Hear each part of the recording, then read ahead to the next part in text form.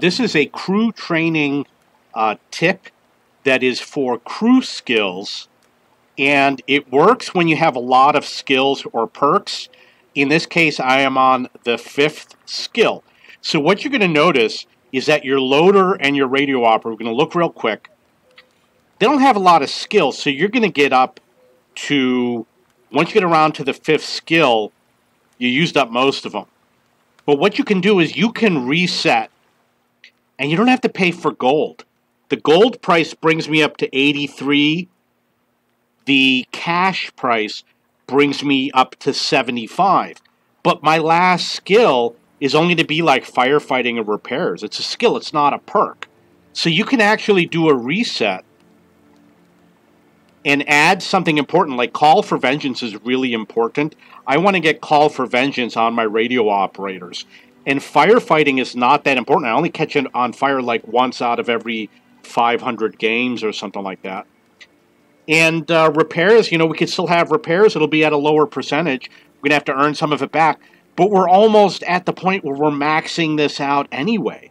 So why not just do a reset and pay the cash price, and then go through and add the call for vengeance.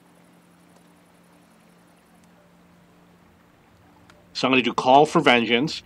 I prioritize spotting over camouflage, so we use situational awareness. And then we got concealment. And then between repairs and firefighting, I would say repairs, because you're going to use repairs every game. Firefighting, you only catch on fire so often. And let's say you do catch on fire often. Was 37% the number? I don't remember.